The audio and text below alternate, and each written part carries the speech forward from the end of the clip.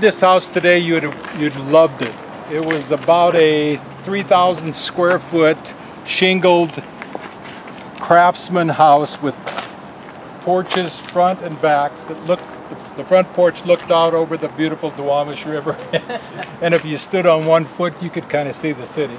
But it was a gorgeous house. It was built in 1910, but we moved into it in 1950. There was no other access when we first moved into it except the trail from the bottom of the hill through the woods to the house. I don't know how they got the building material up there, but it was a nice place. And when my dad bought it in 1950 for $3,500, he built a set of stairs that went right up here. And so that's the way we brought everything in and everything out. 5 kids in our family, 4-bedroom house, something to behold. If I had it today, I would be. In fact, I built the house similar to it at Lake Tapps because I loved it so much. But tell about the stairwell.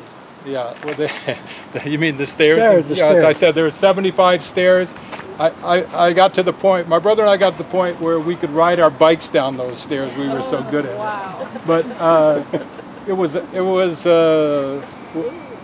as we were in the embrace of this neighborhood, and Mrs. Zavella, Evelyn, was kind enough to take very good care of us as we grew up, and so it has a special place for me. After I got out of the Navy, my dad and mother moved from here to near the Delridge Park on the other side, and so we turned it into the most spectacular party house you can imagine.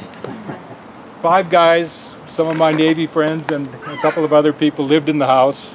Every weekend night, when the Climax Tavern, the successor to the Riverside Gardens, closed, this is a Jerry Kingman enterprise up there, the band would come down here, traipse up there, and music would continue throughout the night. The police never came. They might have came here and looked up those stairs and said, no, I don't think that we're going to do anything about it. And it burnt down in about 1965. Where was that house? In between here and 19th? Yeah. Okay. You're right, they're halfway up the hill. Were there others on the hill for a while? None between the No, hill. not on the side hill, no. Oh, just way up on 19th. Up on Just on top, 19th. Pigeon Hill, yes. It was the only that was the only house on that side of 18th. So where was the staircase?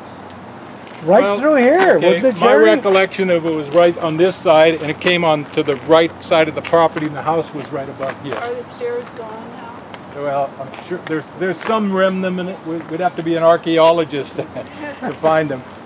You can imagine how wonderful it was to not be bothered by anyone. That's the way my dad looked at it. Pardon? How did it burn down? Oh yeah, well that's probably a good story, but I wasn't there. My wife insisted, because I was engaged to my wife at the time. I was going to school at the University of Washington.